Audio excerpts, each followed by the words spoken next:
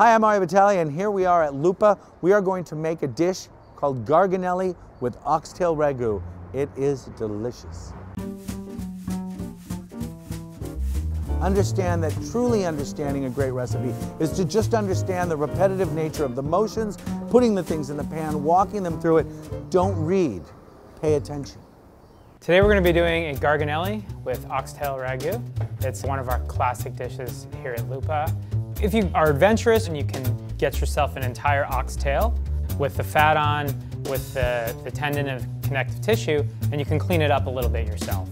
We put the oxtail in a brine solution, salt, sugar, flavorings for up to 2 days. Next step would be chopping carrot, celery, onions.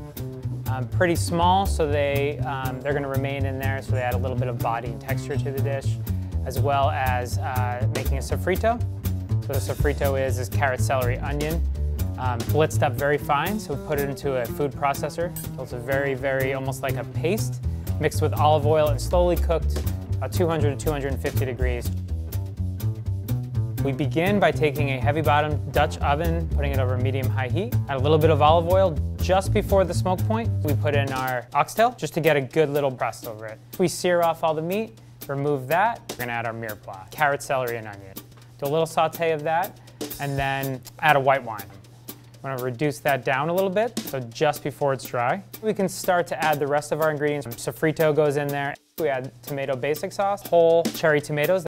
Everything is stirred together. At that point, you add the oxtail back into the pan. You have a little bit more space, you can add a little bit of water. Bring that up to a boil and reduce that down. Let it go uncovered, simmering for a couple hours so the meat is very tender and it's separating from the bone. 2-to-1 flour to egg yolks. Just the yolks in this recipe. A little bit of olive oil. So it's very important to use 00 flour when making pasta. Roll out the garganelli as thin as possible. At that point, you have a big rectangular piece.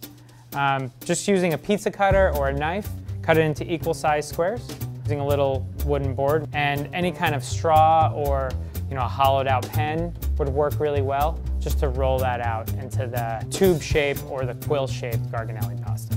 Once the meat's completely falling off the bone, you want to take it out, you pick off all the meat, discard the bones. So once you remove the meat, you want to add that back to your sauce. So you've got the fresh pasta, cooks very quickly. You've got your finished sauce, put that into a little bit of pan, put a little bit of butter in there, kind of brings the sauce together. We finish it with fresh parsley, celery leaves, and orange zest. Pasta goes into the pan, a little bit of the cooking water.